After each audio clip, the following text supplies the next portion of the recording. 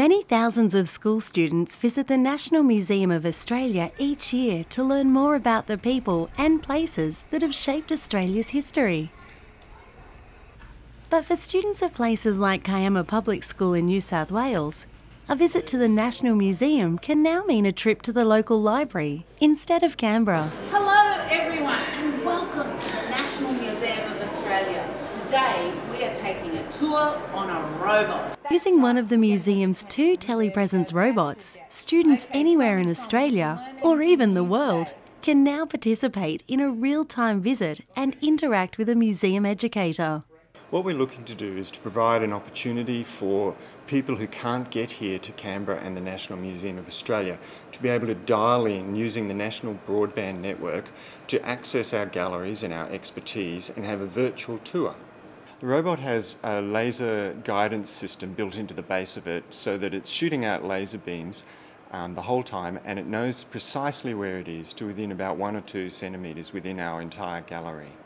The exciting robot program is a partnership between the National Museum, the CSIRO, and the Department of Broadband, Communication and the Digital Economy. It allows students to interact with other students and the museum's educator by asking and answering questions, making comments, and following their interests. Can we please have a close-up of the sheep? A big differentiator between this platform and other telepresence systems is they all expect a face-to-face, as if you're talking to someone else, literally their face in front of you. This system allows you as if you're standing in a place and can look around, like literally up, down, left, right, around. You can see any direction, and you can do that independently. The museum educators help personalise each virtual visit by engaging students via the robot. I really liked the tour because we could interact with the tour guide.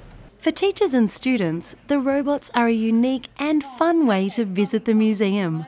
I think the demonstration was fantastic. It's going to offer equality, so those kids who, for one reason or another, can't actually get into the museum will be able to access not only the features that are available in the museum, but also the expertise from the guides.